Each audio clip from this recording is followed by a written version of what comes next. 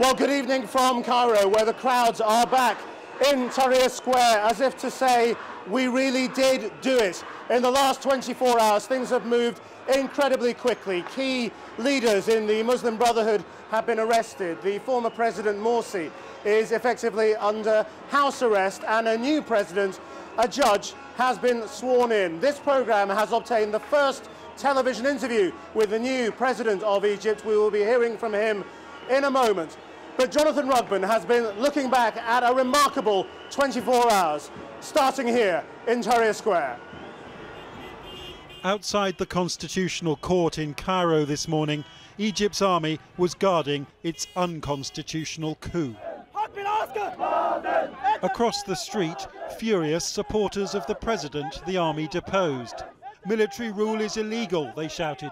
The police are illegal. Mohamed Morsi is our president. Riot police pushed back, but we saw no violence. This is a military coup, doing all it can not to look like one, though these protesters were unconvinced.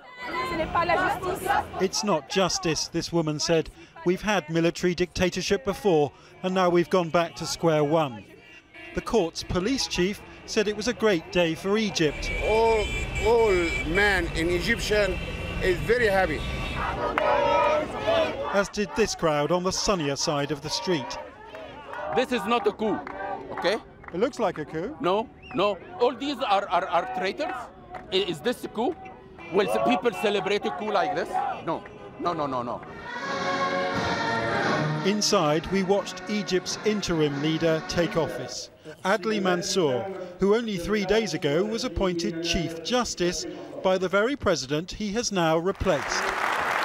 While the audience clapped, the generals stayed away, as did yesterday's president, who is now in military custody, and the scores of leaders of the Muslim Brotherhood who've been arrested. Well, Egypt's unelected president has been sworn into office, a man most Egyptians had never even heard of until the extraordinary events of last night. Then, as he was flanked by fellow judges, I asked him how Egypt's divisions could be ended. This is, of course, a very divided country. What is your message to the millions in Egypt who didn't vote for you? And, of course, nobody voted for you.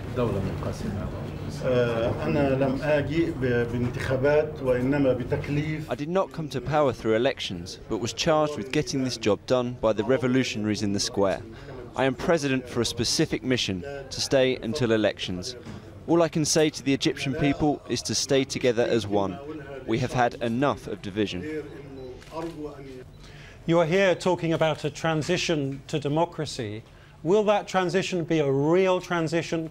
Will the Muslim Brotherhood be allowed to continue in Egyptian politics? The Muslim Brotherhood is part of the fabric of Egyptian society, and they are one of its parties. They are invited to integrate into this nation and be part of it. If they answer the call, they will be welcomed. This was the last time Mohamed Morsi appeared, in shaky amateur video denouncing what he called a stolen revolution. This video appeared on the internet late last night in the president's name, only by then he wasn't in charge of anything. General Sisi was. In a nationwide address, the head of the armed forces said Morsi had been ousted for failing to meet the demands of the masses. Flanked by politicians and clergy, the general claimed the military had no interest in politics and that after a transition there would be elections. And this was the moment the news broke in Tahrir Square, amid a burst of fireworks. These vast crowds had won. Their politicians had refused even to talk to Mr. Morsi, and the army had given them what they wanted.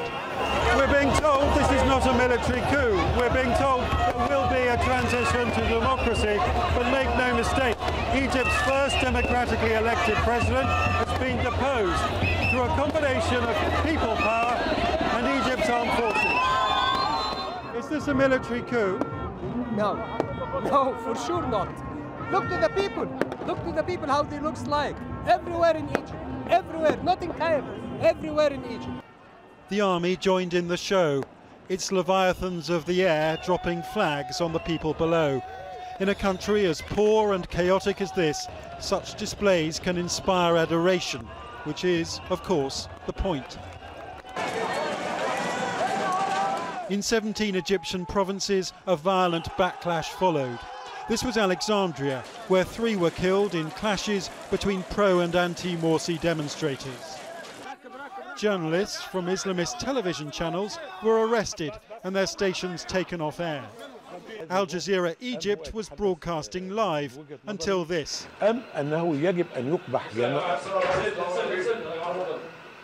Just a minute, come with us please, a voice says.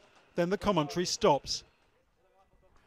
In Cairo's Nasser city, an infantry company, along with riot police, hemmed in an angry encampment of Morsi supporters, while state television began denouncing the Muslim Brotherhood, just like the bad old days of dictatorship.